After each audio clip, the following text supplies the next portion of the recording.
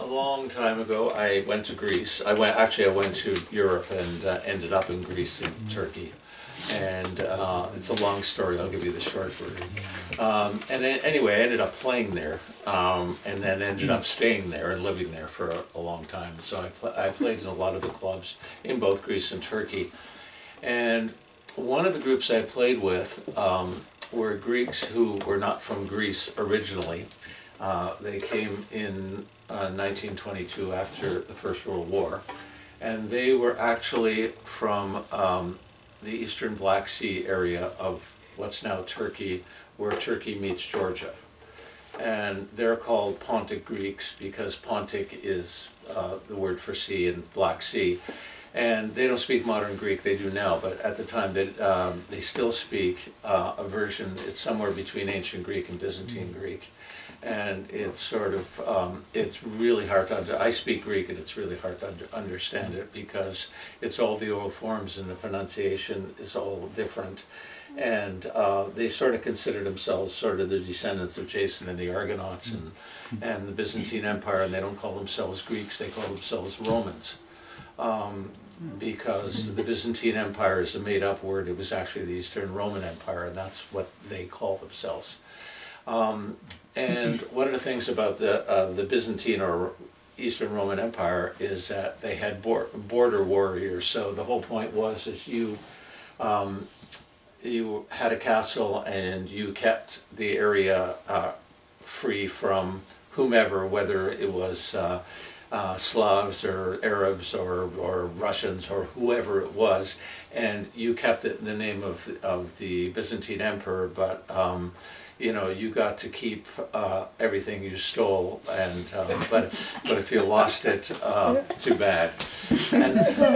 And it was a pretty rough place, the border areas, and they were called akritas. Akritas means border warriors, and a poem was found of about 10,000 lines about 100 years, a little over 100 years ago, and it was about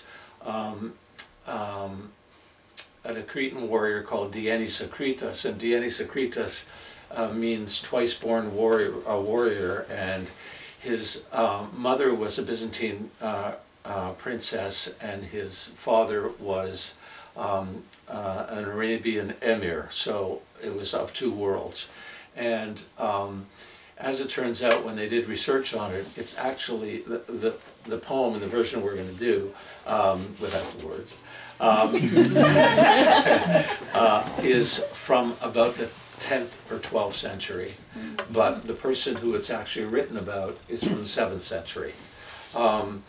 Anyway, so the instrument is that instrument, which is called in Turkish kemençe, or in Greek lira, and it's the traditional music of that area, and it's got a very archaic sound and a very sort of archaic way of playing, and it's still played there. Alana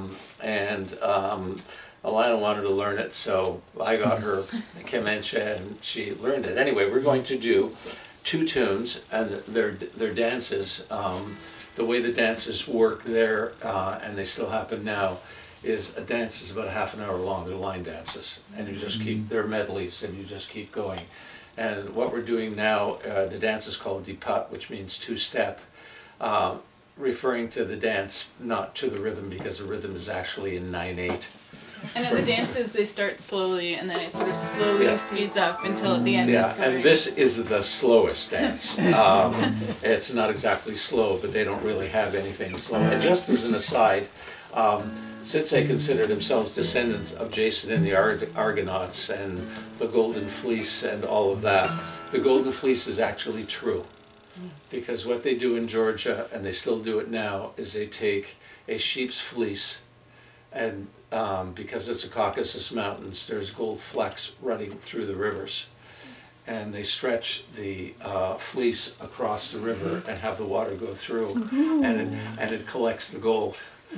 And that's the Golden Fleece. So, Leigh, just as an aside, this is way cool. Thank you.